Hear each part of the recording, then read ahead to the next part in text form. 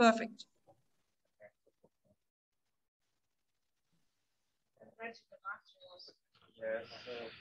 Okay, assalamu alaikum to everyone. My name is Muhammad Ahmad and آج جو ہے وہ میں آپ کا ایک گائیڈ ہوں گا, دوسرا گائیڈ بلال جو ابھی تک نہیں آیا, Just a bit louder, جو ابھی جلدی آ جائے گا. تو اس ٹائم میں C M S control room میں بیٹھا ہوں, جو اس لوکیشن کو ہم بولتے ہیں 0.5 جہاں پہ میں ابھی بیٹھا ہوں. تو 0.5 اس کو اس وجہ سے کہتے ہیں کہ جو ٹنل ہے لارج ہیڈرون کولائڈر کی, جو سرکل میں ہے اور اس کی 27 کلومیٹر اس کا سرکمفیرنس ہے, اس میں 8 ایسے پوائنٹس ہیں جہاں پہ آپ ٹنل کے اندر جا سکتے ہیں. تو ان پوائنٹس کا نام جو ہے نا وہ اس طرح سے ہے 0.1, 0.2, 0.3, 0.4. ان میں سے ایک جو پوائنٹ ہے وہ 0.5 یہ والا جو آپ کو نظر آ رہا ہے سی ایم ایس.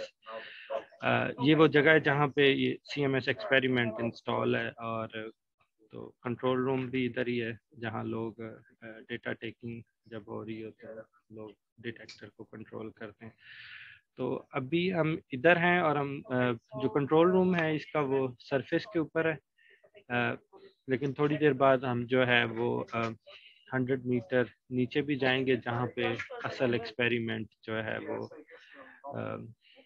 انسٹال ہے. تو نارملی کنٹرول روم میں Yes, I think we can send Noemi around in the control room. Yeah, we can. I mean, it would be better to have most of part there out of 1 hour. Yeah, okay. Just please speak a bit louder. Okay. Okay. We have to compete with So, the shifting. So ہم جو ہے اپنا ایک جو guide ہے وہ نیچے بھیجنے لگے تاکہ وہ نیچے جو 100 میٹر ڈاؤن جہاں پہ ایکسپیریمنٹ انسٹالڈ ہے اور وہ سارا ایریا جہاں پہ اس کے ریلیٹڈ الیکٹرانکس اور وہ سب کچھ ہے. تو ابھی جو آپ کے پاس ویو ہے یہ C M S control room کا ویو ہے, آپ دیکھ سکتے ہیں C M S control room. یہاں پہ موسٹلی جو ایکسپرٹس بیٹھتے ہیں جو ڈیٹا ٹیکنگ کو کنٹرول کر رہے ہوتے ہیں اور ڈیٹیکٹر کے کنٹرول. سو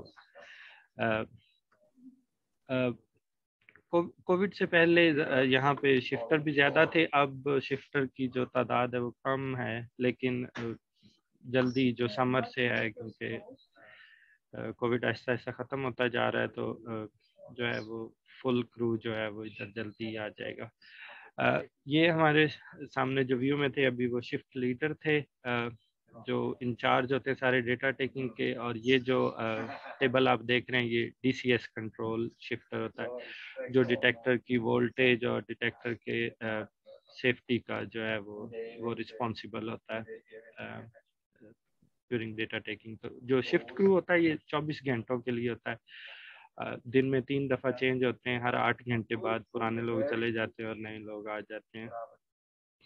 تو ابھی ہم جو ہے وہ ٹنل کی طرف جانے لگے. اس سے پہلے یہ دوسرا ایریا ہے جہاں پہ شفٹر نہیں لیکن موسٹلی جو سی ایم ایس کے جتنے بھی پارٹس ہیں ڈفرینٹ ان کے ایکسپرٹس جو ہے وہ بیٹھتے ہیں. ابھی کیونکہ بہت صبح بہت کم لوگ ہیں اور کووڈ کی وجہ سے جو لوگوں کی تعداد ہے اس کو بھی ریسٹرکٹیڈ کیا ہوا ہے, تو زیادہ تر لوگ جو ہے وہ آن لائن ہی کام کرتے ہیں. لیکن آہستہ آہستہ یہ چیزیں یہاں ٹھیک ہو رہی ہیں اور لوگ جو ہے وہ اس پوائنٹ پہ واپس آنے لگ جائیں گے.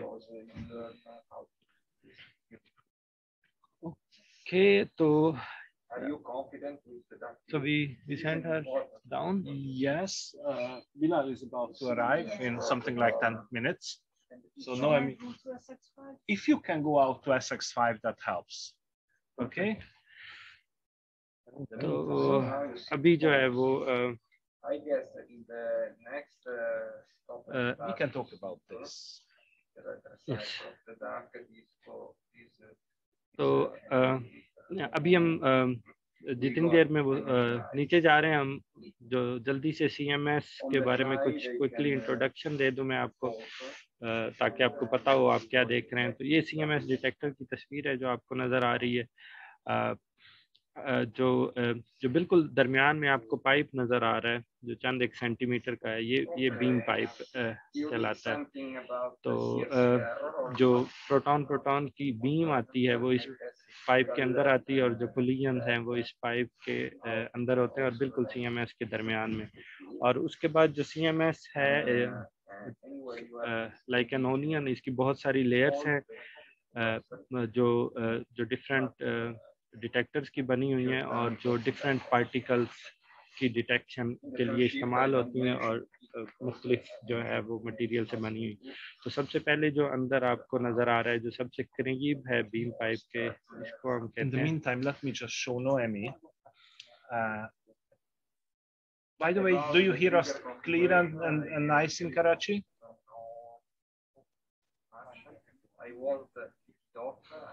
आपको आवाज हमारी बिल्कुल ठीक आ रही है? आपको आवाज, सॉरी, आपकी आवाज बिल्कुल ठीक आ रही है, लेकिन साथ में आपके कोई बैकग्राउंड में बोल रहा है ऐसे लग रहा है। वो बैकग्राउंड में इस वजह से क्योंकि you have to be louder. You have to be much louder because unfortunately we cannot turn that off because that's the shift leader communication to the data taking. So Muhammad is going to be much louder. मैं microphone के जरा करीब आ जाऊंगा तो background relatively कम हो जाएगा, लेकिन कुछ ना कुछ रहेगा क्योंकि हम कंट्रोल रूम में बैठे हैं और जो यूजुअल कम्युनिकेशन है CMS की शिफ्ट लीडर की बाकी लोगों के साथ, तो जाहिर बात है वो उसको हम स्टॉप नहीं कर सकते। तो अभी तो थोड़ी सी थ्योरी ऑफ रिलेटिविटी लगा लें और you can be a little bit closer so that we have less noise. Exactly. ठीक है, thank you. ओके, तो अभी हम जो व्यू है कैमरा पे, ये 0.5 का व्यू है। ये जो है ये एंट्रेंस है जो सबसे पहले आपको नज़र आ रही है, आपको गाड़ी एंटर होते हुए नज़र आ रही है। ये वो एक्सेस है जो 0.5 इस एरिया की जहाँ पे एक्सपेरिमेंट इंस्टॉल्ड है और उसके सराउंडिंग में जितना भी सेफ्टी इक्विपमेंट या इलेक्ट्रॉनिक्स या जो भी है वो यहाँ पे। अभी जो कैमरा में व्यू है ये एग्जाम्पल है एक मैग्नेट की जो टनल के अंदर इंस्टॉल है। टनल में 2 किस्म के मैग्नेट्स हैं, डाइपोल हैं और क्वाड्रापोल हैं।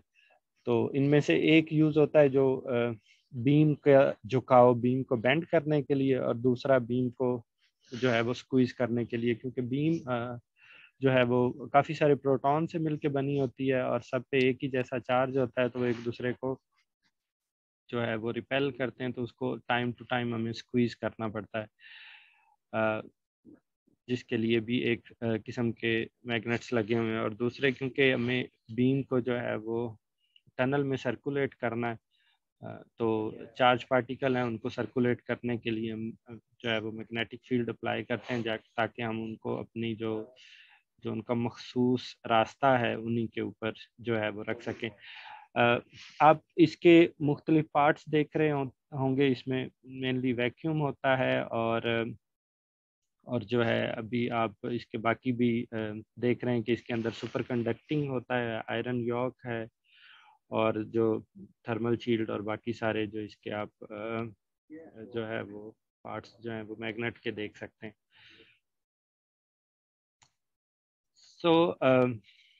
ये एक एग्जांपल मैग्नेट सिर्फ इधर 0.5 में ऊपर जो है वो सरफेस में रखा हुआ है।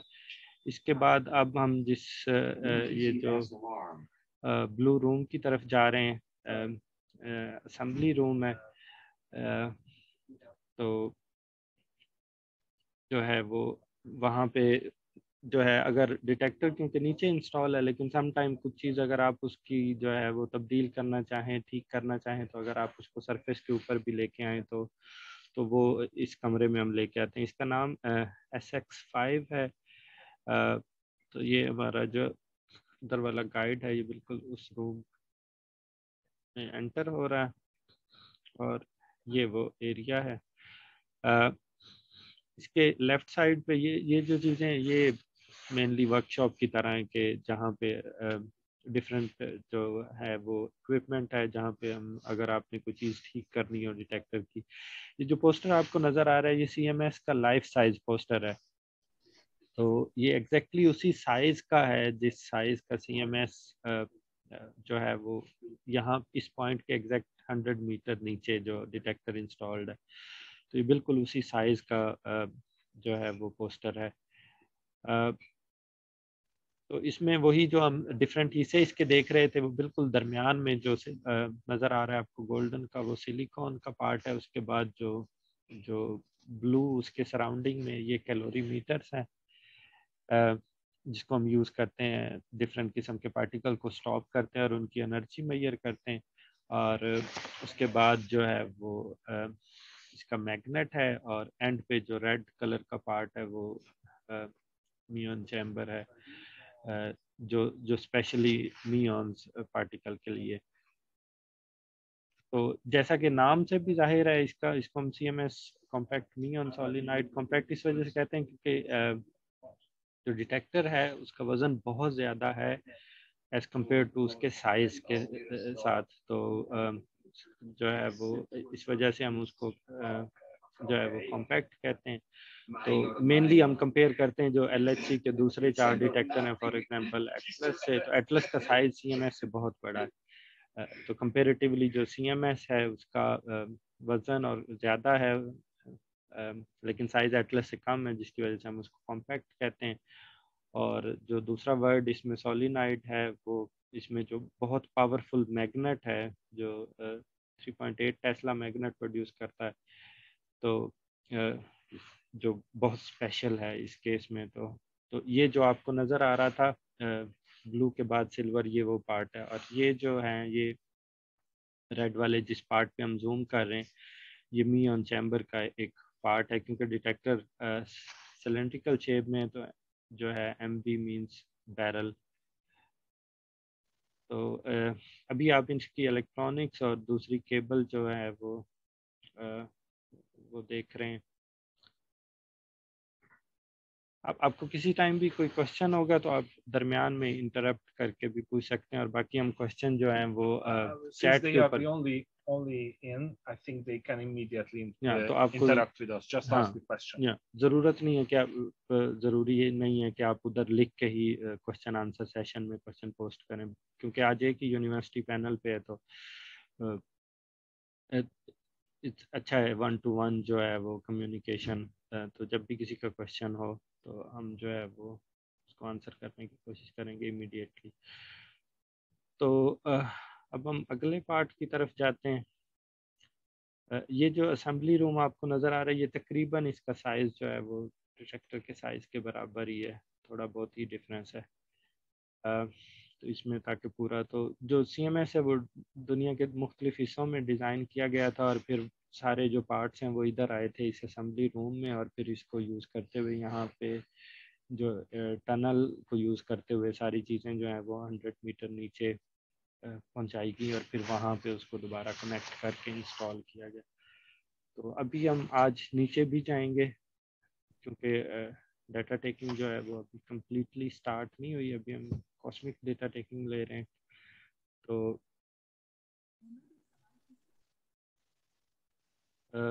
یہ روم نارملی ہم یوز کرتے ہیں جب کووڈ سے پہلے جو وزٹرز آتے تھے سائٹ پہ تو یہ ان کے لیے تھا. یہاں پہ ان کو پریزنٹیشن دی جاتی تھی کہ وہ کہاں ہے اور یہاں اس روم کے اندر ہم نے ڈیٹیکٹر کا ہر حصے کا ایک چھوٹا چھوٹا جو پروٹوٹائپ ہے وہ رکھا ہے. تو ابھی جو آپ دیکھ رہے ہیں یہ ٹریکر کا ایک حصہ ہے جو سب سے انر پارٹ ہے اس کا.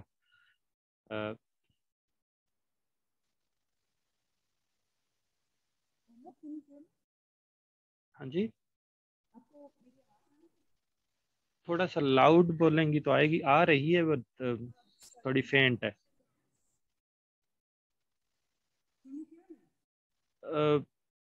We can but very faint. Please talk a little bit louder. اگر آپ تھوڑا سا اونچا بولیں گی تو بہتر ہوگا. ہاں جی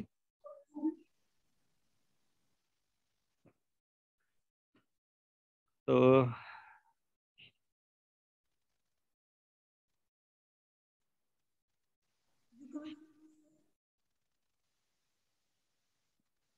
یہ ہاں جی یہ سلیکون ٹریکر کا پارٹ ہے یہ جو آپ کو درمیان میں نظر آ رہا ہے سلور کلر کا سینسر, اور پھر اس سے جو کنیکٹڈ ساری الیکٹرانکس ہے.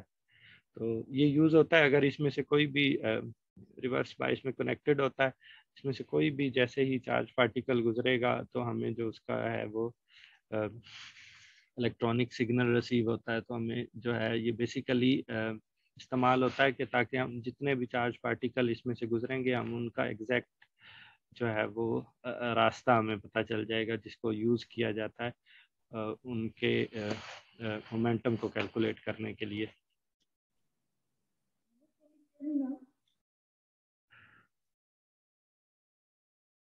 آپ کی آواز آ رہی لیکن بہت کم ہے تو اس سے سننا بہت مشکل ہے. I don't know, شروع میں بالکل ٹھیک تھا, اگر کنیکشن میں کچھ چینج نہیں ہوا تو may be close to micro phone help.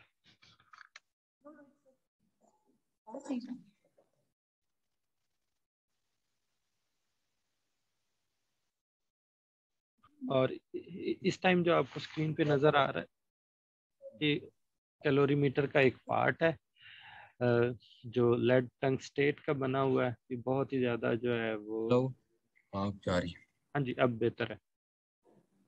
Okay, so you can hear me? Yes, perfect, loud and clear. Okay. So I have a question. Mhm. So یہ جو ساری فیسلٹیز آپ دکھا رہے ہیں یہ ابھی ہم ڈیٹیکٹر کے اوپر ہیں. So it is 100. کتنا ڈسٹینس اوپر ہے؟ یہ سرفیس کے اوپر ہے جو ابھی تک ہم نے جتنا چیزیں بھی دیکھی ہیں. اور جتنا ڈیٹا ہمارے پاس آتا ہے یہ سارا نیچے سے اوپر ٹرانسفر کیا جاتا ہے. Is that correct? ہاں جی, جو اصل ڈیٹیکٹر ہے وہ نیچے ہے, ڈیٹا ریکارڈ نیچے ہوتا ہے, لیکن ایونچولی جو ہے وہ ڈیٹا یہاں سے اس پوائنٹ سے ٹرانسفر کر دیا جاتا ہے سن کی جو مین سائٹ ہے. ٹھیک ہے ٹھیک ہے ٹھیک ہے, تھینک یو. تو ڈیٹیکٹر کو کنٹرول اوپر سے کیا جاتا ہے. سرفیس کے اوپر جو لوگ ڈیٹا ٹیکنگ میں حصہ لے رہے ہوتے ہیں وہ سرفیس کے اوپر بیٹھتے ہیں, لیکن کیونکہ سیفر ہے ان کو اوپر رکھنا, لیکن جو ڈیٹیکٹر ہے بیسیکلی وہ 100 میٹر نیچے ہی ہے. Thank you Ahmad. اوکے, سو ابھی آپ جو دیکھ رہے ہیں یہ لیڈ ٹنگسٹیٹ ہے. یہ جو الیکٹرانک کیلوری میٹر ہے وہ اس سے مل کے بنا ہوا ہے. یہ ایک ٹرانسپیرنٹ مٹیریل کا بنایا ہوا ہے تاکہ جو اس میں سے روشنی گزر سکے, اور جو فنڈامنٹل پرنسپل ہے وہ یہ ہے کہ جو بھی پارٹیکل اس میں کیلوری میٹر میں آتے ہیں وہ اپنی جو انرجی ہے اس کو لوز کریں گے. اس سے کیا ہوگا کہ وہ فوٹونز ایمٹ کریں گے, اور وہ فائنلی جو ہے وہ ہم نے جو لیڈ ٹنگسٹیٹ کا مٹیریل بنایا ہے اس میں سے جب گزریں ان کو کیپچر کر کے ان سب کو جمع کر کے ہم جو ہے وہ ہر پارٹیکل کی آپ اس کی جو ہے وہ انرجی نکالتے ہیں. تو یہ جو آپ اس ٹائم دیکھ رہے ہیں یہ ایک جو ایگزامپل کرسٹل آپ کے سامنے ہے, اور اس کے اندر جو ہے وہ اور اس کے کنیکشن جو ہے. سو یہ ایک I think we should send Noemi down. Yeah. Okay, I go down. Okay, اب جو ہے وہ ہم یہ سارا جو ہے یہ سرفیس کے اوپر ہی تھا. یہ وہ ٹنل ہے جو جس میں لفٹ بھی انسٹال ہے, اور جو ہے اگر کوئی ہم جو ہے وہ نیچے جاتے ہیں تو یہ وہ گیٹ ہے جو ایکسیس کنٹرول کرتا ہے اس کی. تو اس میں صرف چند ایک لوگوں کو ایکسیس ہوتے ہیں. پہلے وہ اپنا جو ہے یہ بیج ہے ان کا, ڈوزیمیٹر اس کو بولتے ہیں, یہ لگاتے ہیں. یہ جو بھی نیچے جاتا ہے یہ پہن کے جاتا ہے, کیونکہ اس ایریا میں جہاں پہ ریڈیشن ہو آپ یہ ہمیشہ پہنے رکھتے ہیں تاکہ آپ بعد میں منتھلی ریڈنگ دے سکیں کہ کتنی ریڈیشن آپ نے ڈوز کی ایبزارب کی. تو یہ ہمیشہ ایک باکس میں جا کے کھڑے ہوتے ہیں.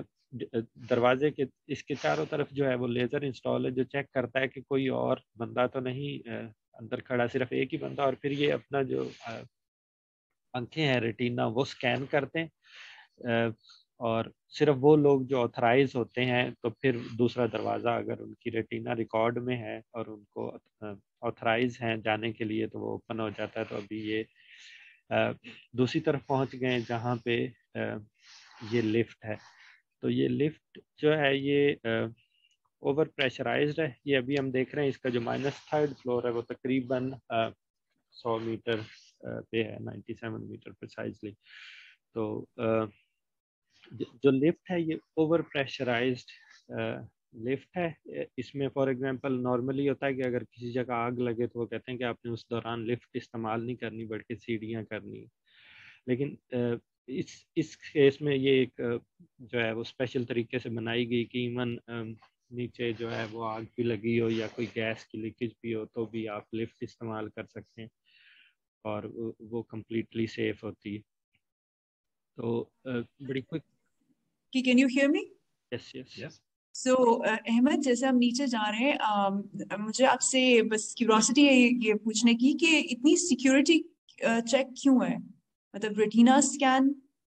ہاں جی, یہ اس وجہ سے کیونکہ نیچے جب اگر ڈیٹا ٹیکنگ ہو رہی ہو, کولیشن ہو رہا ہو تو اس ایریا میں بہت زیادہ ریڈیشنز ہوتی ہیں.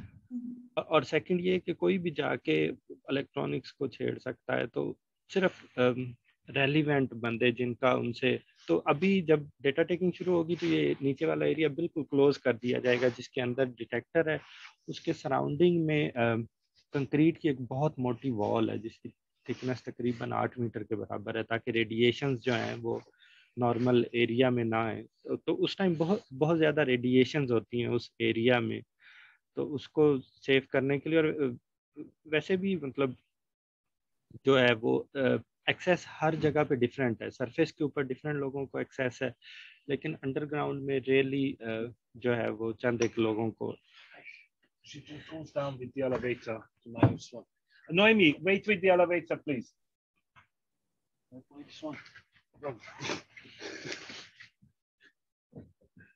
تو ابھی ہمارے دوسرے گائیڈ بھی آ گئے ہیں, بلال, وہ بھی جو ہیں وہ نیچے جائیں گے تاکہ نیچے والا پارٹ بھی ہم جو ہے وہ آپ کو. And at the same time we lost Noemi.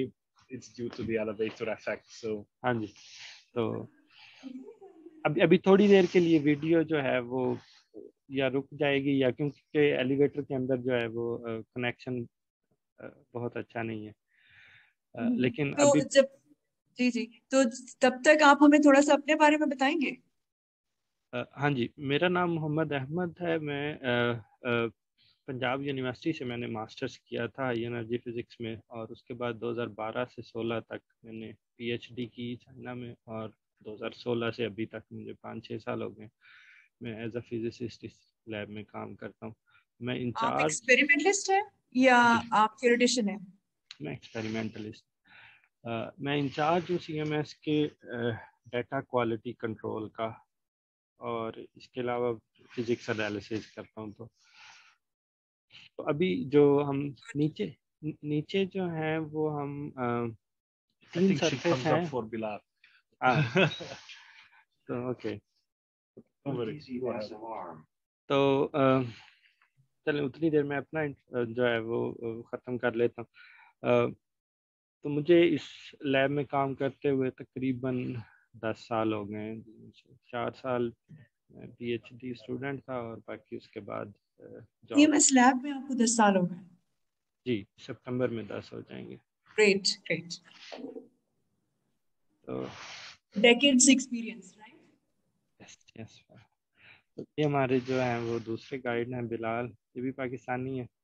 انہوں نے قائد اعظم یونیورسٹی سے ماسٹرز کیا تھا اور اس کے بعد جو ہے وہ پی ایچ ڈی اٹلی سے کی, اور اس کے بعد یہ بھی میری طرح جو ہے یہ ہارڈ ویئر پہ تھوڑا زیادہ کام کرتے ہیں, لیکن ان کو بھی آئی گیس 8 سال یا جتنے ہو چکے ہیں سی ایم ایس ایکسپیریمنٹ میں. So now we have Bilal with us. Yeah, yes, he just needs to pick up the headset, and then he's going to be online in a pretty soon. But of course, as they will go down, we will lose them again. Yeah, in the lift. So I think in 2 minutes you will get him. ہاں جی, वो lift एक दफ़ा नीचे गए थे, फिर ऊपर आ गए ताकि बिलाल भी जो है वो नीचे जा सके। तो अभी वो लिफ्ट में है, 2 लोग, एक हमारा मेन गाइड और एक जो वर्चुअल स्टेशन जिनके पास कैमराज और ये सब कुछ होगा। तो अभी 1 आध मिनट में वो नीचे से जो है वो तकरीबन 100 मीटर नीचे से ऑनलाइन आ जाएंगे और फिर जो है वो हम नीचे वाला हिस्सा जो है डिटेक्टर का देख सकेंगे। उतनी देर क्वेश्चंस जो हैं स्टूडेंट से कोई भी हम वो ले सकते हैं। Yeah, so I had a question. You said there are 2 types of magnets, and you use one type for diverting the particles, and you use one type for squeezing them.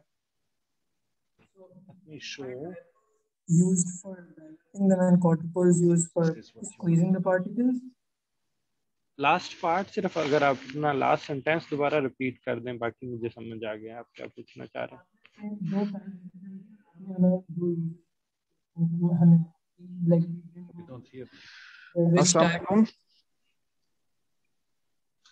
जी आप मुझे सुन सकते हैं? जी जी। मैं आपका क्वेश्चन सुन लिया, फिर मैं बाद में बताता हूँ। अभी बिलाल के साथ हम नीचे वाला अंडरग्राउंड विजिट कंप्लीट कर लें। So इस वक्त हम तकरीबन 88 मीटर्स ज़ेरे ज़मीन है। यहाँ पे ये जो रूम है इसको USC काउंटिंग रूम कहा जाता है। काउंटिंग रूम इसे इसलिए कहा जाता है क्योंकि यहाँ पे कुछ स्पेशलाइज्ड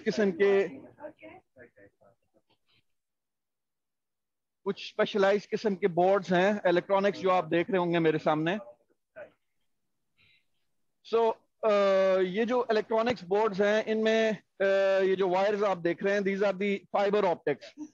ये फाइबर ऑप्टिक्स हमारा जो एक्सपेरिमेंट है, अनफॉर्चुनेटली आज हम एक्सपेरिमेंटल कैबिन के अंदर नहीं जा सकते बिकॉज हम अपने रन 3 प्रिपरेशन के लिए उसको ऑलरेडी क्लोज कर चुके हैं and it's not possible to access let's say go into the cavern। लेकिन यहाँ पर जिस पोजीशन पे अभी हम मौजूद हैं इसे सर्विसेज कैबिन कहते हैं। यहाँ पे वो तमाम इक्विपमेंट या वो तमाम सर्विसेज इंस्टॉल की गई हैं जिससे हमारे एक्सपेरिमेंट को रन करने के लिए जरूरी होते हैं। फॉर एग्जांपल जैसे मैं आपसे कह रहा था कि इस रूम को काउंटिंग रूम कहा जाता है। तो बुनियादी तौर पर जो हमारे पास डेटा है वो CMS में in the forms of electronics hit उसको कन्वर्ट किया जाता है ऑप्टिकल डेटा के अंदर, और ये डिजिटाइज और ऑप्टिकल डेटा ट्रांसमिट होता है via through these fibers in electronic boards के अंदर। और अगर मैं ये कहूँ कि ये इलेक्ट्रॉनिक बोर्ड जो हैं वो हमारे CMS का ब्रेन है या दिमाग है, that would not be wrong because they make this decision for us। ये हमारे लिए ये फैसला करते हैं कि जो इवेंट या जो पार्टिकल की हिट हम रिकॉर्ड कर रहे हैं उसको हमें इंस्टॉल, उसको हमें सेव करना चाहिए या डिस्कार्ड करना चाहिए। चूंकि तमाम आने वाला CMS डेटा हमारे लिए यूजफुल नहीं होता, हम सिर्फ उस डेटा को रिकॉर्ड करने की कोशिश करते हैं जो हमारे लिए इंटरेस्टिंग है। फॉर एग्जाम्पल जिसकी इंफॉर्मेशन कंप्लीट है A, और B वो जिससे हम इंटरेस्टिंग फिजिक्स देख सकते हैं। तो इस तरह के तमाम तर डिसीजन इन इलेक्ट्रॉनिक कार्ड में किए जाते हैं। यहाँ से वो इवेंट्स जो हमारी जरूरत नहीं है उनको डिस्कार्ड किया जाता है और जो हमारी जरूरत है उनको सरफेस पे भेजा जाता है और हम उनको स्टोर करके फर्दर डाटा एनालिसिस के लिए इस्तेमाल करते हैं। इसके अलावा आप इसके साथ साथ यहाँ पे ये देख रहे हैं मेरे सामने लाल रंग के रैक्स हैं जिनके अंदर काफी बड़े कनेक्टर्स लगे हुए हैं। These are all high voltage systems from Kine. ये कंपनी है, एक इटालियन कंपनी है जो बुनियादी तौर पर हमारे डिटेक्टर्स की हाई वोल्टेज को सप्लाई करने के लिए इस्तेमाल होती हैं। तो यूजुअली जो हमारे डिटेक्टर्स हैं वो बड़ी हाई वोल्टेज पर ऑपरेट होते हैं, डिपेंड्स ऑन द टेक्नोलॉजी। अगर फॉर एग्जांपल एक मिसाल की बात है कि मैं ड्रिफ्ट ट्यूब्स डिटेक्टर्स के अंदर काम करता हूं اور ہمارے لیے آپریٹنگ ہائی وولٹیج جو ہے وہ 3600 وولٹس ہے. سملرلی RPC ڈیٹیکٹرز ہیں وہ بھی CMS کا حصہ ہیں, اور ان میں جو ہائی وولٹیج ہے وہ تقریباً 9500 وولٹس کے قریب ہوتی ہے. تو اتنی ہائی وولٹیج کی سپلائی کے لیے ہمیں بڑے اسپیشلائزڈ اکوپمنٹ کی ضرورت ہوتی ہے, and these are the high voltage kind systems that are in front of اس. اور ان سے ہم یہ میک شیور کرتے ہیں کہ ہمارے سسٹم کو پراپر ہائی وولٹیج جو ہماری ڈیزائرڈ ویلیوز ہیں اس میں پرووائڈ کی جاتی ہے. صحیح. اس کے ساتھ ساتھ سملرلی یہ اسی طرح کے الیکٹرانکس بورڈز ہیں جس کا میں نے پہلے ذکر کیا, اور آپ یہاں پہ ایک لیبل لگا دیکھ رہے ہوں گے, ٹریگر اور dark system. So trigger mechanism is that mechanism جس کو میں نے پہلے ایکسپلین کیا کہ وہ ہمارے CMS کا برین ہے, وہ یہ سلیکٹ کرتے ہیں یا یہ ٹریگر کرتے ہیں, جیسے پستول کا ٹریگر ہوتا ہے, اس سے سملر آئیڈیا کو آپ انڈرسٹینڈ کر سکتے ہیں کہ ہم اس ٹریگر کے ذریعے اپنے ایونٹس کو ریکارڈ یا اپنے ایونٹس کو سلیکٹ کرتے ہیں, اور the rest of the events are discarded because the amount of collision اتنی زیادہ ہے, اتنا زیادہ ڈیٹا آتا ہے, اور اس سب کو اسٹور کرنا نہ ہی ہمارے لیے یوزفل ہے, plus also it's not let's say کوئی زیادہ اسمارٹ وے نہیں ہے to keep all this data. To have a smart way, this kind of trigger mechanism is installed here.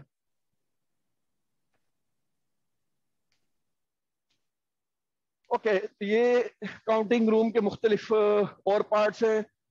اس میں بھی یہاں پہ ڈفرینٹ کائنڈ کے اکوپمنٹس ہیں, فائبرز ہیں, PLCs ہیں. PLCs ہم اوپر جا کے آپ کو دکھائیں گے, PLCs کیا ہوتی ہیں اس کے حوالے سے بھی آپ کو بتائیں گے. بلال ایک کوشچن پوچھ لوں؟ جی پلیز. بہت بیسکس ہیں. سو آپ نے کہا تھا کہ ٹریگر میں ڈیٹا کو صاف کیا جاتا ہے, جو یوزفل ہے اس کو ڈیٹیکٹ کرتے ہیں اور جو نہیں ہے یوزفل اس کو رہنے دیتے ہیں. تو یہ آپ مینولی تو آف کورس نہیں کرتے. Do you use AI and machine learning mechanisms and soft wears for that? سو بنیادی طور پر جو ہمارے پاس یہ جو کارڈز میں نے آپ کو دکھائے ہیں, دیز آر FPGA کارڈز. یہ Xilinx ایک کمپنی ہے, یہ ڈیپینڈ کرتا ہے کون سی آپ کمپنی استعمال کر رہے ہیں. اس پرٹیکولر کیس میں جو لاسٹ میں نے آپ کو دکھائے تھے, these are FPGAs from Xilinx. تو ان کے اندر اس فرم ویئر کو اس طرح سے پروگرام کیا جاتا ہے کہ وہ آپ کے لیے ڈیسیژن کرتے ہیں اس فرم ویئر کے اندر whether to keep an event or not. So it's all automatic. آپ کے پاس ڈیٹا آ رہا ہے and within nanoseconds. So basically every 25 nanoseconds we are having a collision. تو اس کے لیے اس کے لیے بنیادی طور پر اتنے ڈیٹا کو آٹومیٹائز کرنے کے لیے جو میکانزم یوز کیا گیا اس میں very fast ultra fast Xilinx FPGAs کو استعمال کر رہے ہیں. ٹھیک ہے, تھینک یو بلال. جی, اس کے بعد میں کچھ تھوڑا سا سیفٹی کے حوالے سے بتا دوں کہ CMS کے اندر ہم سیفٹی کا بہت خیال رکھتے ہیں of the equipment and also the personal. جو لوگ یہاں پہ کام کر رہے ہیں اس کا, اور ساتھ ہی ساتھ یہاں پہ جتنا بھی اکوپمنٹ استعمال ہو رہا ہے اس کی سیفٹی کے لیے بہت ہی زیادہ خیال رکھا جاتا ہے. میرے سامنے یہ ایک ماڈل ہے, یہ آپ دیکھ رہے ہیں کہ اس کو ہم نے ہیلمٹ پہنایا ہوا ہے, گوگلس ہیں, nose is closed and then there is a kind of mask that is connected to that. So بنیادی طور پر یہ کیا کر رہا ہے کہ ہمارے پاس فار ایگزامپل یہاں پہ اس طرح کے الارمز ہیں, یہ آپ دیکھ سکتی ہیں. دس alarm is called oxygen deficiency hazard اور ODH ہیزرڈ. سو جب بھی یہ لائٹ آن ہوگی آپ نشان سے بھی اندازہ لگا سکتے ہیں کہ یہ آکسیجن کی کمی کا باعث ایک انسان جو ہے وہ بیٹھا ہوا ہے. تو جب یہ الارم رنگ کرے گا تو بنیادی طور پر ہمیں کیا کرنا ہے, ہمیں ان ریڈ کیبنٹس کے اندر یہ ماسک پڑے ہوئے ہیں, ان کو نکالنا ہے اور اس طریقے کے ذریعے اپنے ہم نے اس کو پٹ آن کرنا ہے. اور بنیادی طور پر کیا ہوتا ہے کہ وی بریتھ انٹو دیٹ اور ہمیں اس سے آکسیجن واپس ملتی ہے. تو ان سچ سیناریوز کے جہاں پہ ہمیں آکسیجن کی ضرورت ہے, فار ایگزامپل فائر یا اس طرح کے کوئی بھی ہیزرڈز ہو رہے ہیں, या गैस लीक है, तो it is recommended for, and everybody is trained for, who is coming downstairs, everybody is trained how to use these masks. और ये काफी खूबसूरत, काफी मजेदार किस्म की चीज है. Breathe in and just get the oxygen back. So around like 20 to 30 minutes जो है हम इससे सर्वाइव कर सकते हैं और इजीली अपनी उस विसिनिटी से निकल सकते हैं जहाँ पे ऑक्सीजन की कमी है. बिलाल, एक और सवाल पूछ लूं आपसे? जी. आप इस वक्त आई थिंक 80 मीटर्स डाउन है, तकरीबन 88 में 90 मीटर्स अबाउट. 90 मीटर्स. तो इस वक्त हम रेडिएशन जोन में हैं या बाहर हैं? क्योंकि आपने कोई ऐसी चीज नहीं पहनी.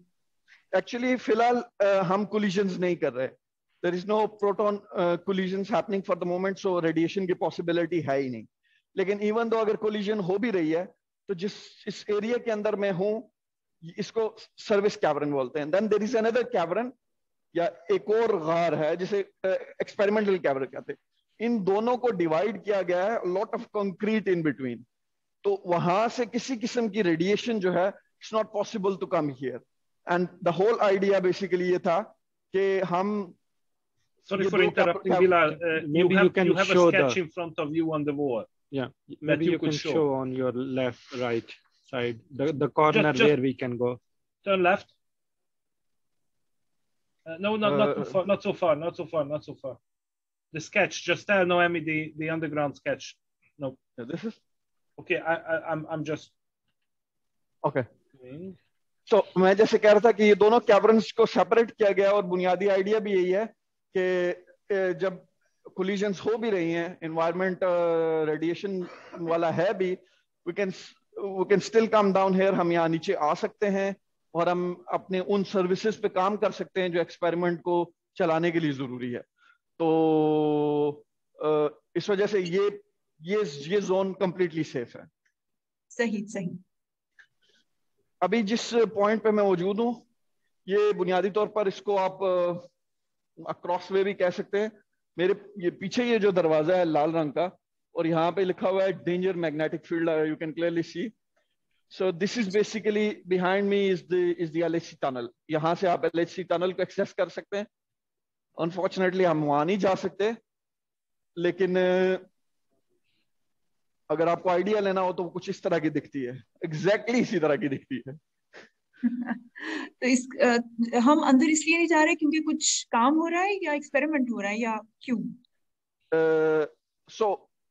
मैंने जैसे पहले बताया कि हम अपनी तैयारी कर रहे हैं रन 3. जैसे मुख्तलिफ टाइम पीरियड्स में हमने अपने एक्सपेरिमेंट को प्रोटॉन कोलिजन्स के लिए इस्तेमाल किया है. उन एराज को हम रन के नाम देते हैं.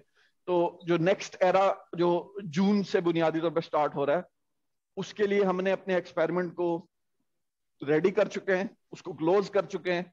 Experimental कैवरन is now not accessible to anyone, और हम अपने ऑपरेशंस को या रन को वेरी सून वो स्टार्ट होने वाले. तो जिसकी वजह से अब हमें अंदर जाने की इजाजत नहीं है. And also because one of the thing that you will see, magnet भी ऑन है इस टाइम, हाई वोल्टेज भी ऑन है डिटेक्टर्स की, तो इस वजह से अब ये देख सकते हैं कि जो ये डोर है, ये आखिरी दरवाजा है. इसके बाद जो है वो रियल एक्सपेरिमेंट है. तो इसमें भी रेटिना स्कैन होता है और लेजर चेक करता है कि कमरे में सिर्फ एक ही बंदा हो. Good, we are very excited to enter this door now. ये एक्सेसिबल नहीं है, लेकिन हम इस दरवाजे तक आ सकते हैं ज्यादा से ज्यादा. तो इसके आगे हम नहीं जा सकते? नहीं, इसके आगे बिल्कुल एक्सपेरिमेंट है. अभी बिलाल और एक्सपेरिमेंट के दरमियान में सिर्फ 8 मीटर चौड़ी एक कंक्रीट की दीवार है जो रेडिएशन को प्रोटेक्ट करती, लेकिन उसने अपने हाथ में मैग्नेट पकड़ा हुआ है जो आपको डायरेक्शन बताएगा. so ये बुनियादी तौर पर मेरे पास के पेपर क्लिप्स है, तो आप देख सकते हैं कि ये बिल्कुल स्ट्रेट नीचे नहीं जा रहे, बल्कि it sort of follows the pattern of magnetic field. तो हम अभी काफी दूर हैं एक्सपेरिमेंट से, और there is a concrete 8 metre के कंक्रीट है दरमियान में. उसके बावजूद यहाँ पे हम अपने मैग्नेटिक फील्ड को एक्सपीरियंस कर रहे हैं, और हम देख सकते हैं कि these basically are bending with the magnetic field lines. सही. फिलहाल we are very disappointed. हम अंदर नहीं जा सकते. Yeah, नहीं ये unfortunately जैसे मैंने पहले बताया आपको कि we are not allowed to go inside now. और basically आज ही पहला दिन है इसका, इस restriction का. चूंकि एक्सपेरिमेंट को क्लोज कर दिया गया है, जैसे अहमद ने पहले एक्सप्लेन किया कि हाई वोल्टेज ऑन कर दी गई हैं, तमाम तर उसके फाइनल चेक्स परफॉर्म कर दिए गए हैं, और जो सेंसिटिविटी है एक्सपेरिमेंट की वो हमें अलाउ नहीं करती कि अब हम अंदर जा सकें, अनलेस कोई स्पेशल रिक्वेस्ट है, जैसे कोई प्रॉब्लम है उसकी वजह से हम जा सकते हैं, लेकिन फॉर द विजिट पर्पसेस हमें अनफॉर्चुनेटली अंदर जाने की इजाजत नहीं है. तो ये नॉर्मली आपको अलाउड होता है एक्सेस. जी, तो जी, अगली दफा के लिए हमें कोऑर्डिनेट करना चाहिए कि कोई एक्सपेरिमेंट ना हो उस टाइम पे हम ये अपना इवेंट रखें. एग्जैक्टली, नो बिल्कुल. अगर ऐसा होता है तो वो फिर हम एक्सपेरिमेंटल कैबिन को भी एक्सेस कर सकते हैं, इस दरवाजे से आगे है वो, और हम रियल एक्सपेरिमेंट भी देख सकते हैं. तो आज जो है वो हम बुनियादी तौर पर आपको सर्विसेज ही दिखा सकते हैं जिससे एक्सपेरिमेंट रन होता है. Next possibility would be maybe in January next year. September. We will have a technical stop in September. For few days. For few days, we have to be very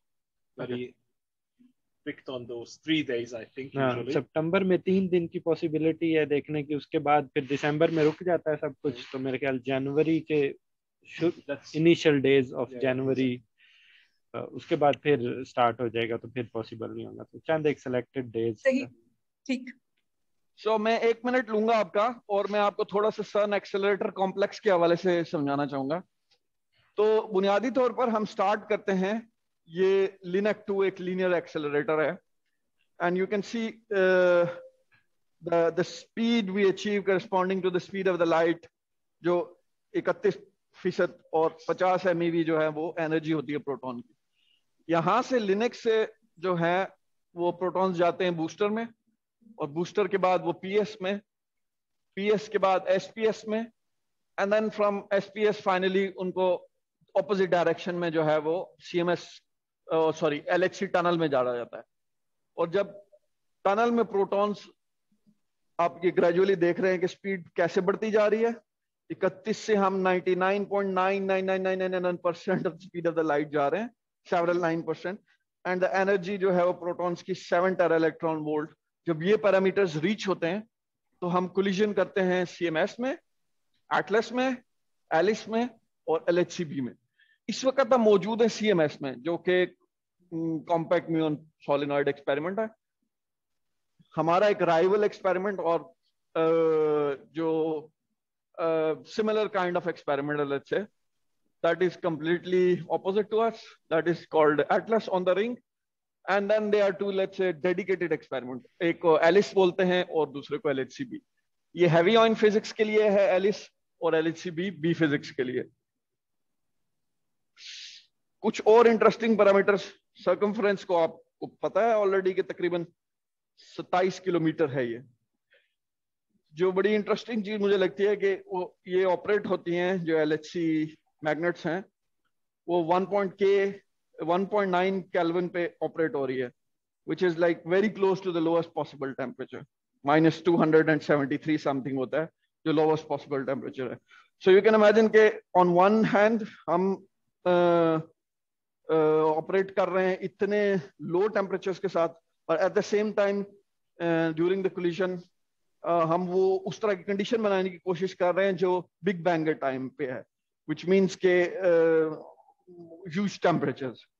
So ये मेरे लिए हमेशा interesting चीज आती है कि हमारे पास इसी विसिनिटी के अंदर हम इतनी एक्सट्रीमिटीज की बात कर रहे हैं. सुपर कंडक्टिंग फिलामेंट्स किसके साथ बने हुए हैं? हमारे पास मैग्नेटिक फील्ड जो टनल के अंदर है या जो एलएचसी के अंदर है वो 8.33 टेस्ला है. इसके अलावा आपको मैंने पहले बताया था कि 25 नैनो सेकंड के बाद डिस्टेंस होता है 2 बंचेस के दरमियान, क्योंकि ये प्रोटॉन्स जो है इन फॉर्म ऑफ बंचेस आ रहे होते हैं. Well, the designed luminosity of LHC was 10⁻34, लेकिन हम अब इसको भी इंक्रीज कर चुके हैं. So these numbers are a bit, let's say, outdated. اور ہم اپنی ہائی لومینوسٹی ایرا کے لیے اس سے 5 to 7 times more جائیں گے فار دا فیوچر کولیجنس. یہ ایک انٹرسٹنگ فیکٹ ہے. 11,245 tons around 27 kilometer in 1 second. So اس سے آپ امیجن کر سکتے ہیں کہ ہم 1 سیکنڈ کے اندر کتنا ڈیٹا کلیکٹ کرتے ہیں. اور ہمارے جو پروسیسنگ سسٹمز ہیں, جیسے میں نے پہلے دکھایا آپ کو, ٹریگر سسٹم یا کوئی بھی اکوپمنٹ جو ہم یوز کرتے ہیں, ان کا رسپانس ٹائم کتنا فاسٹ ہونا چاہیے.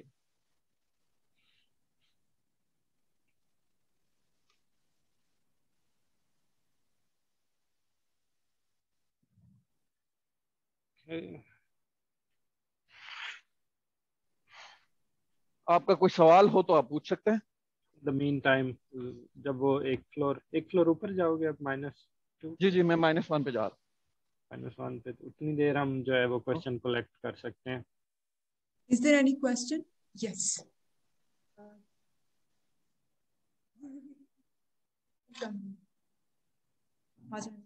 If there is any question, you can ask. آپ کے لیے ایک سوال ہے. اچھا, اپنا نام بتاؤ. My name is. Yes, we hear you. My name is Saim, and I wanted to ask, why are the experiments performed at the speed of light or near to it? کیونکہ بیسیکلی ہم energy بڑھانا چاہتے ہیں. تو جیسے بلال بتا رہا تھا کہ ہم چاہتے ہیں کہ لیب میں جو بگ بینگ والی کنڈیشنز ہیں ہم ان کو ریکریٹ کریں. تو ریکریٹ کرنے کے لیے کیا کرنا ہے آپ کو, جو ہے انیشلی آپ کو پتا تھا یونیورس بہت ہاٹ تھی اور ٹیمپریچر جو ہے وہ بہت زیادہ تھا. اگر آپ وہی کنڈیشنز ریکریٹ کرنا چاہتے ہیں تو آپ جو کولیجن کریں گے, آپ ان پارٹیکلز کی انرجی جو ہے وہ جتنی زیادہ انکریز کرنا چاہیں آپ کر سکیں. تو ان کے لیے اس کو ایکسیلریٹ کیا جاتا ہے پروٹون کو شروع سے ہی.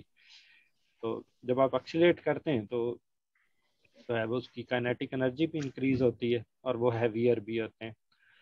لیکن اپر لمٹ ہے کہ وہ اسپیڈ آف لائٹ کے بہت قریب جائیں گے, کبھی بھی 100% اسپیڈ آف لائٹ کے ایکول نہیں ہو سکتے کیونکہ ان کا میس ہے. تو اسی لیے بلال نے جو نمبر دکھایا 99.999. صحیح. ایک اور سوال ہے, کیا ہم لے سکتے ہیں ایک اور سوال؟ میں کوئکلی ختم کر لوں پھر اس کے بعد سوال لے سکتے ہیں کیونکہ ہمارے we are running out of time. I'm sorry, میں تھوڑا لیٹ ہوں آج, یہ میری غلطی ہے چونکہ یہاں پہ آج 1 گھنٹے کا وہ ٹائم سوئچ ہوا ہے تو اس کو میں اکوموڈیٹ نہیں کر پایا. تو let me finish and then we will take the questions. سو اس وقت ابھی ہم -1 پہ ہیں. اٹس اباؤٹ لائک 78 میٹرز اور 80 میٹرز یا. اور یہ ایک ماڈل ہے experiment the whole under ground facility. Let's say آپ میرے طرف ایک یہ ٹیوب سی دیکھ رہے ہیں, this represents the service کیورن and, اور یہ جو ہے ہمارے پاس یہ ایک ایکسپیریمنٹل کیورن ہے. سو آپ دیکھ سکتے ہیں کلیئرلی جو پہلے آپ کا کوشچن تھا کہ ریڈیشنز کیوں نہیں ہے. So these two کیورنز are separated, اور یہاں پہ ہمارے پاس تقریباً 8-9 میٹر کی کنکریٹ ہے اور یہ دونوں کنیکٹڈ ہیں through this passage. So basically ہمارے پاس پروٹون بیم اس طرف سے بھی آ رہی ہے اور دوسری طرف سے بھی آ رہی ہے, اور کولیجن ان ایکسپیریمنٹ کے مڈل میں یہاں پہ ہو رہی ہے. اور یہ ہمارے پاس ایک تقریباً 28 میٹر لینتھ میں اور 15 میٹر ڈایا میٹر میں ایک ایکسپیریمنٹ ہے جس کا تقریباً وزن جو ہے وہ 14,000 ٹنز ہے. تو یہ بلال, ہم اس وقت کہاں کھڑے ہیں اس سروس والے جو سیکشن ہے اس میں ہم کہاں کھڑے ہیں؟ اس ماڈل سے آپ اگر اس ماڈل کے حساب سے پوچھ رہے ہیں. تو بنیادی طور پر ہم یہ ایکسپیریمنٹل کیمرا ہے, اس پہ تو ہم جا نہیں سکتے, ہم نے آپ کو پہلے بتایا. ہم یہاں پہ کھڑے ہیں. سو یہاں پہ 3 لیول ہیں. سو ہم اس وقت جو ہے سب سے اوپر والے لیول پہ ہیں جو -1 پہ ہے, and we are some where clause to the left یہاں پہ اس سائڈ. صحیح.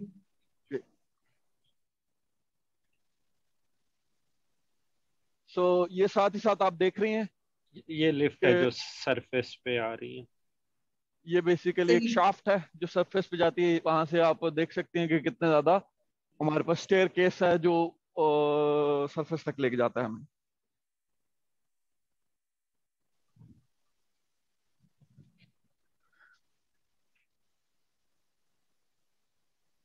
سو یہ ایک اور کاؤنٹنگ روم کی طرف ہم موو کر رہے ہیں.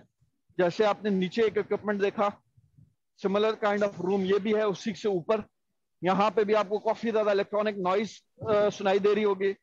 اس کے علاوہ یہاں پہ بھی اسی طرح کے اکوپمنٹس ہیں, trigger equipments. Let's say that was the first level. یہاں پہ لیول 2 ٹریگر اکوپمنٹس ہیں. اس کے علاوہ ہمارے پاس کچھ پی ایل سیز ہیں جو بیسیکلی ڈیٹیکٹر سیفٹی کے لیے استعمال ہوتی ہیں. اور اس کا مطلب پی ایل سی کا مطلب ہوتا ہے پروگرام لاجک کنٹرول. اور یہ ہمارے لیے یہ ڈیسیژن لیتا ہے ان کیس فار ایگزامپل کوئی فائر ہے یا کوئی کسی قسم کا ٹیمپریچر ہے یا ہائی کرنٹ ہے یا ہائی وولٹیج ہے. سو دس stops let's say the detector automatically. اور جس کمپنی کے ہم یہاں پہ نارملی یوز کر رہے ہیں وہ سیمنس کمپنی کی آپ میرے سامنے دیکھ سکتے ہیں. These are all the P L C. اس کے ساتھ ساتھ ایک انٹرسٹنگ فیکٹ ہے کہ یہ آپ اسٹرائپس دیکھ رہے ہیں. یو پروبلی ونڈر کہ یہ ایسا کیوں ہے. تو چونکہ یہ اکوپمنٹ ایسا اکوپمنٹ ہے وچ از نیسسری ایون کہ جب ہمارے پاس کوئی پاور کٹ ہے تو this should be turn on, otherwise the safety would be difficult. مطلب کہ اس میں ہمیشہ ان اسٹیپس کا مطلب یہ ہے کہ پاور کٹ ہے بھی, اس کے باوجود ان کے اندر ہمیشہ پاور رہے گی, کیونکہ انہوں نے یہ ڈیسیژن لینا ہوتا ہے for the safety of the detector کہ آیا ہم اس کو سوئچ آن کریں آف کریں. اور اگر P L Cs he of ہو جائیں گی تو یہ ڈیسیژن لینا بڑا مشکل ہو جائے گا. That's why you C this kind of 2 strips on the top. اس کا مطلب یہ ہے کہ یہ ایون ایمرجنسی کے دوران بھی ان کے اندر پاور رہتی ہے. یہ ایسے ریکس ہیں. صحیح.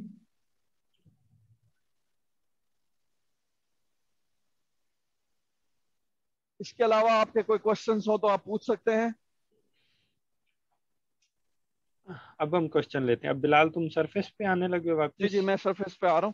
ہاں اب ہم لے کوشچن. ہاں اب کوشچن لے سکتے ہیں ہم, کیونکہ وہ ٹیمپریرلی تھوڑا سا ڈسکنیکٹ ہوں گے جب وہ ایلیویٹر میں ہوں گے. بلال آپ ٹیکنیکل سٹاف میں ہیں, از دیٹ کریکٹ؟ جی میں بنیادی طور پر فزسسٹ ہوں. بلکہ میں اور احمد ہمارا جو پی ایچ ڈی تھیسس تھا وہ بھی مور لیس سملر ٹیکنیکس پہ تھا اور سملر پراپرٹیز میجرمنٹ پہ تھا. احمد آپ کو ایکسپلین بھی کر دے گا. لیکن پی ایچ ڈی کے بعد میں نے زیادہ ڈیٹیکٹر فزکس کو پرسو کیا, تو اس وجہ سے تھوڑی سی میری فیلڈ مور شفٹ ہوئی ہے toward technical side rather from the analysis. So it is more about repair of these instruments? Repairs کے علاوہ بھی ڈیزائن اور new detector designing as well. تو بلال اب بھی آج کل زیادہ ہارڈ ویئر پہ کام کرتا ہے. ڈرفٹ ٹیوب جو بتا رہا تھا, تو کیونکہ لانگر ٹرم کے لیے کچھ ڈیٹیکٹر کو ریپیئر بھی کرنا ہے, نئی ٹیکنالوجیز بھی آتی ہیں, نئے ڈیٹیکٹر کی ڈیزائننگ بھی ہے. تو پی ایچ ڈی تھیسس ہم دونوں کا ہگس بوزون پہ تھا. ٹھیک. بنیادی طور پر ڈیٹیکٹرز کے آپریشن, جیسے فار ایگزامپل ہم پہلے بتا رہے تھے کہ ہم ریڈی ہو رہے ہیں رن 3 کے لیے, یہ اٹ سیلف ایک کافی بڑا ٹاسک ہے اور کافی میجر ٹاسک ہے. آپریشنز کا مطلب یہ ہے کہ جب پروٹون کولیجنز ہو رہی ہیں تو جس ڈیٹیکٹر کے پارٹ کے آپ ریسپانسبل ہیں آپ میک شیور کرتے ہیں کہ وہ اپنا 100% کنٹریبیوشن دے رہا ہے, اس کے کوئی پارٹس آف نہیں ہو رہے, اس میں کسی قسم کے پرابلمز نہیں ہو رہے. اور چونکہ سی ایم ایس ایک ایسا ایکسپیریمنٹ ہے جس میں ڈگریز آف فریڈم کافی زیادہ ہیں, اتنے زیادہ پیرامیٹرز ہیں, تو اس کی اسموتھنس کو انشور کرنے کے لیے آپریشنز کی آپ کو کافی زیادہ کام کرنا پڑتا ہے, اس پہ کافی زیادہ ایفرٹ اسپینڈ کرنی پڑتی ہے. تو میرا جو اس وقت ٹاسک ہے وہ basically as a run coordinator ہے, جو یہ میک شور کرتا ہے کہ فار ایگزامپل میرا جو سب سسٹم ہے جس کو ڈرفٹ ٹیوب کہتے ہیں وہ آپریشنز کے درمیان پرابلمٹک نہیں ہے, اگر ہے تو اس کے رسپانسبل میں. صحیح, ٹھیک ہے. سو بلال اب ہم واپس اوپر آ گئے, right? G we are back on the surface. So are you going to لیو اس اور you will be with us? We are coming to the control room. اب ہم کنٹرول روم میں بیٹھے ہیں, بلال بھی واپس کنٹرول روم میں آئیں گے. صحیح, تو تب تک ہم سوال لے لیتے ہیں. میرے پاس ایک سوال ہے. جی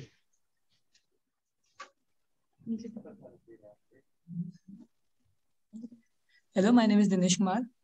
So my question is कि जब speed of light के nearly equal होगा तो फिर जो mass होगा वो infinite हो जाएगा, special theory of relativity के through. तो फिर like in this universe is it possible to have infinite force to have that energy, like बहुत ज़्यादा energy होगी. तो इसीलिए जो बिलाल आपको नंबर दिखा रहे हैं हम कभी भी उसके बराबर नहीं होते, हम हमेशा रहते हैं 99.999 समथिंग, कभी भी 100 नहीं होता है, वो लिमिट है बेसिकली. 100 हर वो चीज जिसका मैस है वो 100% स्पीड ऑफ लाइट पे मूव नहीं करती, इसलिए हम उसके बहुत बहुत क्लोज जाते हैं लेकिन 100% पे नहीं जाते, which is not possible theoretically, जैसे आपने बताया. एक और सवाल है जी. Hi, I also earlier asked about this. So you mentioned two types of magnets in the beginning. So you said dipoles and quadrupoles, but we didn't go over, which magnet is what. So we went over how we use the magnet to divert a particle, and we also use magnets to squeeze particles. So can you tell us if you want to see us, could you please change the view? Okay. Your view. Okay. Hold on. So which one is?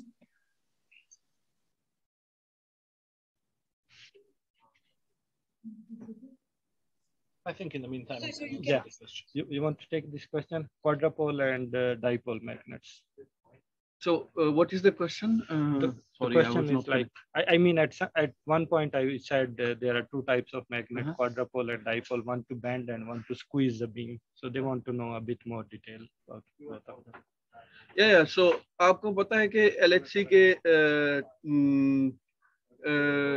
27 kilometre circumference में हमको protons की bending की भी जरूरत होती है, and at the same time उन protons जो बंचेस में हैं, जैसे मैंने पहले बताया था, उनको स्क्वीज भी करना पड़ता है.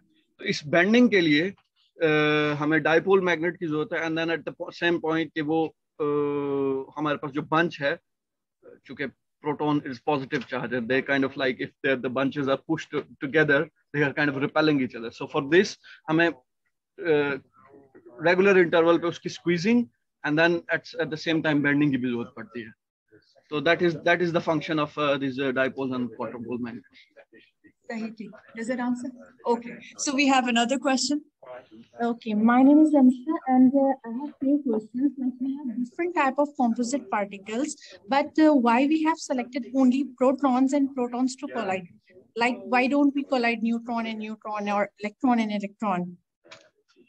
I mean, ये basically सिर्फ प्रोटॉन कोलाइडर की मशीन्स नहीं है दुनिया में इलेक्ट्रॉन पॉजिट्रॉन कोलाइडर की भी मशीन है, आप उनको भी यूज कर सकते हैं, लेकिन मशीन्स में थोड़ा सा डिफरेंट होता है. डिस्कवरी मशीन्स नॉर्मली प्रोटॉन कोलाइडर्स की होती हैं क्योंकि उसमें नए पार्टिकल्स के बनने की प्रोबेबिलिटी ज्यादा होती है as compare two electron positron में. न्यूट्रॉन आप इस वजह से यूज नहीं करते क्योंकि न्यूट्रॉन न्यूट्रल है, उसको मैग्नेटिक फील्ड से एक्सीलरेट नहीं किया जा सकता. तो you can have a collider with electron positron, you can have a collider with neon, you can have a collider with proton. तो बेसिकली थ्योरी इससे स्टॉप नहीं करती. तो बुनियादी तौर पे जैसे मैंने कहा कि डिस्कवरी के लिए, और हम बुनियादी तौर पे जो LHC एक्सपेरिमेंट डिजाइन हुए थे, ये in the view of finding the Higgs boson design हुए थे. तो हिग्स बोसॉन को सर्च करने के लिए proton physics was, let's say, colliding proton was more useful than colliding electrons. Electrons से हम precision experiments ज़्यादा बेहतर कर सकते हैं उनके mass और other properties को measurement करने के लिए. लेकिन discovery के लिए जैसे एमन ने बताया कि हम हिग्स को discover करना चाह रहे थे, जिसके लिए proton ज़्यादा बेहतर समझा जाता है. It means कि हमारे पास अगर इलेक्ट्रॉन और इलेक्ट्रॉन अगर कोलाइड करते हैं या फंडामेंटल पार्टिकल्स अगर कोलाइड करें तो क्या चांसेस है कि न्यू फिजिक्स के डोर्स ओपन हो? I mean पॉसिबल है. अब जो next possible machine it may be electron positron, जिससे भी आप हिग्स को स्टडी, क्योंकि अब आपने हिग्स डिस्कवर कर लिया, आपको पता है हिग्स का मास क्या है, 125 GeV लेट्स से. अब आप एक इलेक्ट्रॉन पॉजिट्रॉन कोलाइडर डिजाइन कर सकते हैं जो इस एनर्जी लेवल पे हो, लेकिन इलेक्ट्रॉन पॉजिट्रॉन को इस एनर्जी पे ले जाना बहुत ज़्यादा मुश्किल होगा एज कम्पेयर टू प्रोटॉन, क्योंकि प्रोटॉन हैवी होता है। इसके अलावा हम म्यूऑन कोलाइडर्स की भी बात कर रहे हैं, और म्यूऑन कोलाइडर में बेसिकली जो सबसे बड़ा प्रॉब्लम है हमारे लिए वो ये है कि the life time of the muon is very short, और आप अगर म्यूऑन प्रोड्यूस करते हैं तो रेस्ट मास उसका बड़ा रेस्ट लाइफ टाइम उसका बड़ा शॉर्ट है, तो you have to put it into the accelerator as soon as possible and try to accelerate it. तो इस टेक्नोलॉजी पे और इस फ्रंट पे काम हो रहा है, and we are looking forward into that. और अगर ऐसा हो जाता है, फॉर एग्जांपल हम उसको एक्सेलरेट करने में before it's life time decay कर सकते हैं, तो ये हमारे लिए एक बड़ी अचीवमेंट होगी। Thank you. And my second question is, I have heard about the creation of micro black holes in LHC. Is it true or not?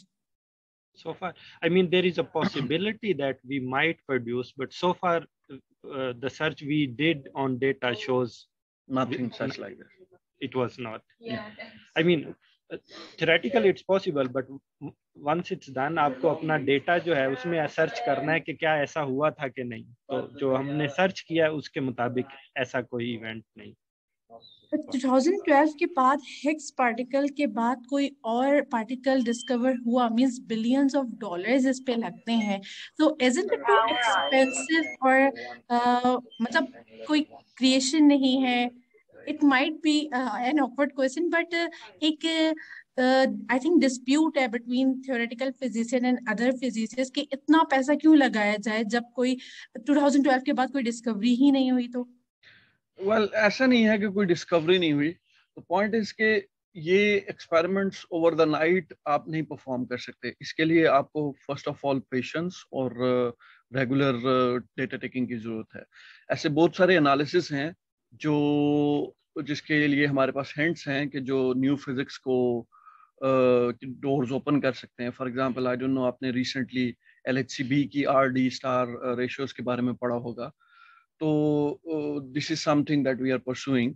और भी इस तरह के बहुत सारे सिग्नल्स हैं जो पब्लिक नहीं किए गए अभी तक, लोगों को नहीं है, क्योंकि जब तक हम 5 सिग्मा जिसको हम कहते हैं डिस्कवरी, या एटलीस्ट 3 सिग्मा और समथिंग लाइक दिस हमारे पास नहीं आता, we are not confident to go in public with this. तो ऐसी बात नहीं है कि कोई चीज नहीं हो रही, बहुत सारे फ्रंट्स हैं, बहुत सारे फ्रंट्स डिस्कवर किए जा रहे हैं।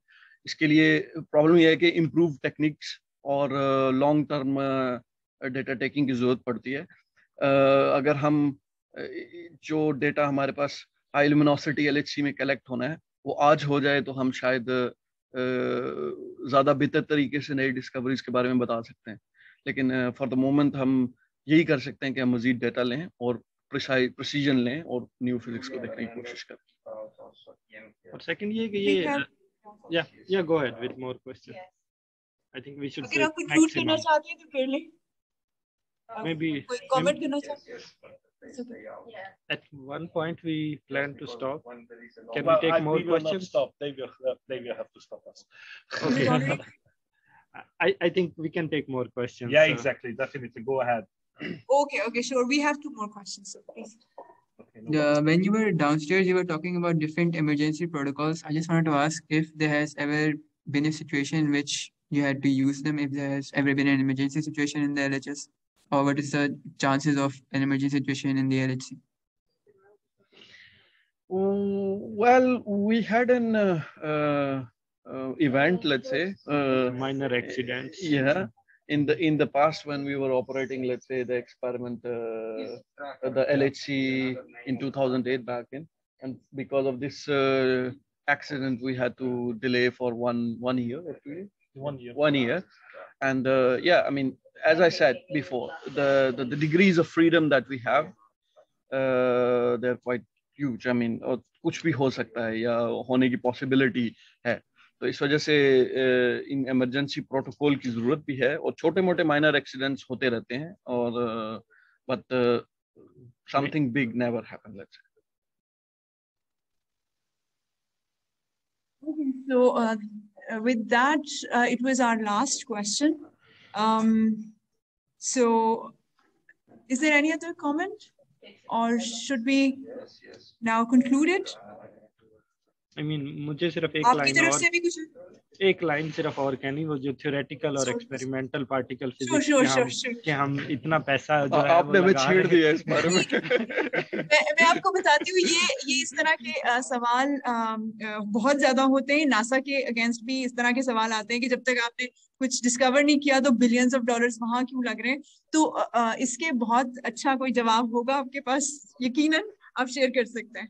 नहीं, आई मीन अगर हम हिग्स की बात कर लें तो 1960s में प्रेडिक्ट हुआ था। जब तक आप I mean since then 50 years people उसको वेरीफाई नहीं कर सकते कि वो एग्जिस्ट करता है कि नहीं। तो आपको हमेशा एक एक्सपेरिमेंट चाहिए अपनी थ्योरी को प्रूव या डिसप्रूव करने के लिए। तो अगर प्रेडिक्शन बड़ी है तो ये डिपेंड करता है कि आपको कितना बड़ा एक्सपेरिमेंटल सेटअप चाहिए किसी चीज। कोई बड़े चीजें बड़े छोटे से एक्सपेरिमेंट से जो सस्ती भी होती हैं उससे भी साबित हो सकता है। लेकिन कुछ चीजों को साबित करने के लिए अगर आपने प्रेडिक्शन इतनी बड़ी की है और हिग्स का मैथ टोटली ओपन था, थ्योरी प्रेडिक्ट नहीं करती कि हिग्स का मैथ क्या है, तो फिर आपको एक ऐसी मशीन डिजाइन करनी पड़ेगी जिसके पास इतनी ज्यादा हाई एनर्जी पे जा सके ताकि वो सारा जो एरिया है वो एक्सप्लोर कर सके। तो finally it was a big discovery. और हम वहां तक लिमिट नहीं है। आई मीन प्रोटॉन कोलाइडर एक जनरल डिस्कवरी मशीन है जिससे आप you can have a surprise any time. जैसे मैंने कहा कि बहुत सारी एक्सेसेस हैं और बहुत सारी ऐसी चीजें हैं जो न्यू फिजिक्स को प्रेडिक्ट कर रही हैं और जो इससे हमें हिंट्स मिल चुके हैं already.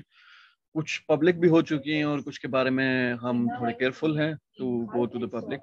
And I mean apart from that the by products जो यहाँ पे CMS में बैठ के, फॉर एग्जांपल ये CERN में बैठ के बनती हैं, उसके बारे में अगर हम बात करें तो फर्स्ट वर्ल्ड वाइड वेब जो है वो डेवलप हुआ था यहाँ पे। सो इसके बारे में अगर हम सोचें तो that is simply a by product, क्योंकि हमने एक पॉइंट से दूसरे पॉइंट तक अपना डेटा शेयर करना था और उसके लिए physicist come up with some idea. और आज अगर उसकी रॉयल्टी क्लेम करे for example CERN, then it will be a $1 trillion industry. But you know, we don't want to compare this in $1 billion and $1 trillion. So that would be my response. So physics is fundamental, let it be, and then we will see what is coming along. और भी medical physics में बहुत ज्यादा discovery जो है वो basically particle physics और इसकी टेक्नोलॉजी से इमर्ज होके आई हैं। तो एक्सपेरिमेंटल इवन कंप्यूटिंग में भी, और I mean natural science, that's how it works. Are you convinced? You're convinced? Okay, great. आपने बहुत अच्छा डिफेंड कर लिया है, कोई मसला नहीं है LHC से और CMS से। Okay, so thank you very much, CMS Control System, Ahmad, Dr. Mohammed Ahmad, right? Or Dr. Bilal. ठीक है, और I'm not sure the name of the other. Noemi with us and Zoltan. Noemi is here. Okay, thank you so much everyone for the tour. We are disappointed by not having a glimpse of the experimental setup, but we will keep that in mind for our next tour, inshallah. Thank you so much. Thank you. Thank you very much. Have a nice day. Ciao. Bye.